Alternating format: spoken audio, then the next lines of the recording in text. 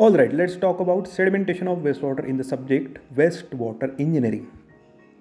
The question in front of us is saying, in primary sedimentation of domestic wastewater, about fill in the blank percent of suspended solids are removed. Okay, the answer is 45 to 60% of suspended solids are removed in PST, that is primary settling tank or primary sedimentation of domestic wastewater, and about 35% of BOD from the wastewater is removed in the primary sedimentation stage of domestic wastewater. Alright, let's take the answer. Option C is the one.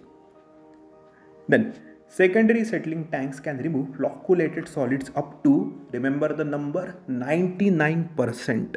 Okay, the secondary settling tank has the efficiency to remove up to 99% of flocculated solids. Then chemical use in chemical clarification of wastewater is it alum, is it lime, is it ferric chloride? See, we can use any of the above mentioned coagulant.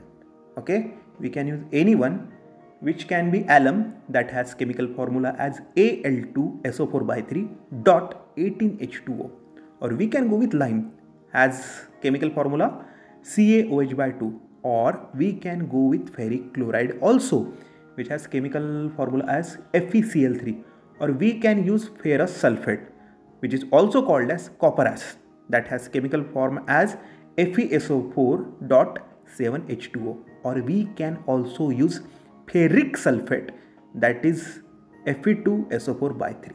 Okay, we can use any given coagulant for the chemical clarification.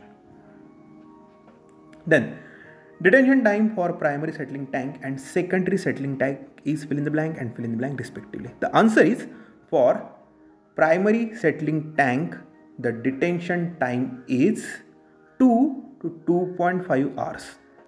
Okay, more time is taken by primary settling tank and less time is taken by secondary settling tank, which is 1.5 to 2 hours. The answer is option B. For PST it is 2 to 2.5 hours, and for SST it is 1.5 to 2 hours. Okay.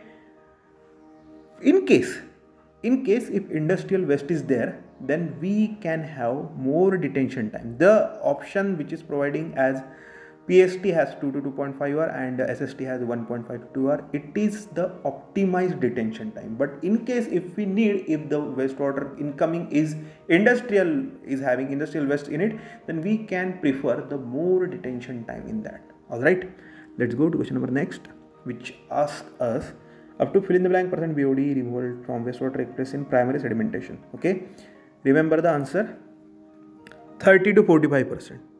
Okay, it is range. On an average, 35% gets removed, almost 40% gets removed, but when we are talking about range, the range is 30 to 45% of BOD removal takes place, depending upon the sewage characteristics. Okay, the range may fluctuate in between 30 to 45. Alright, then choose the correct statement about primary sedimentation tank, secondary sedimentation tank and activated sludge process.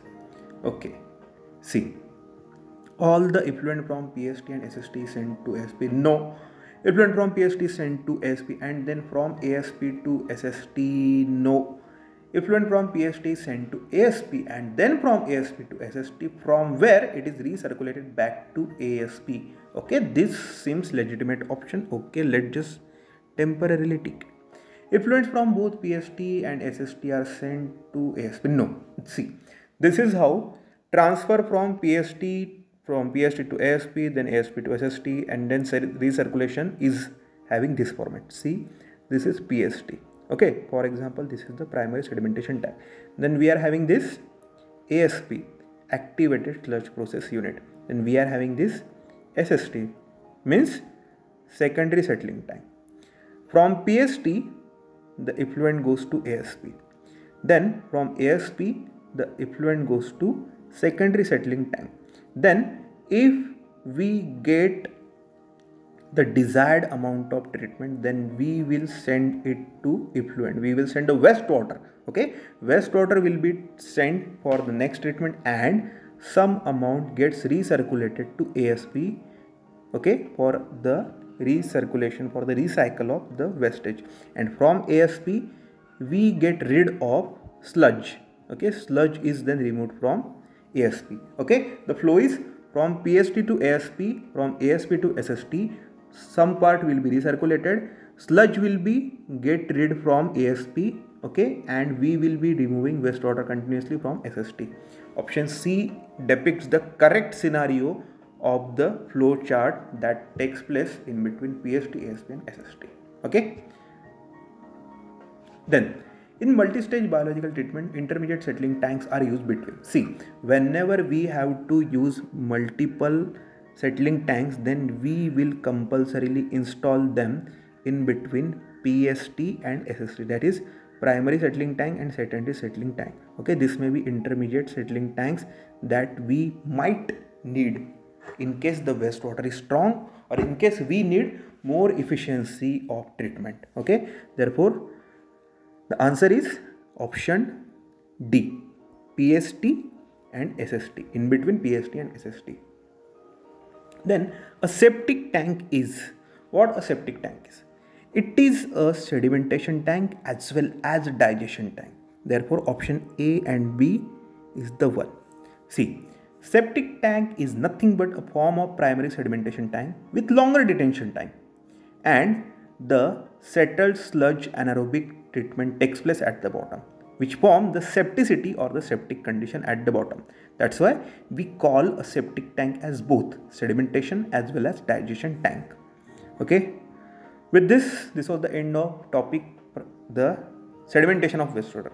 If you like the video, please press thumbs up. If you like the video too much, then do subscribe the channel, and for more such videos in Hindi, do subscribe Civil Engineering in Hindi, and for the PDF of the questions of what we discuss in the video, do go to Telegram channel, find Simplified Learning, go to files, and there you will find the PDF.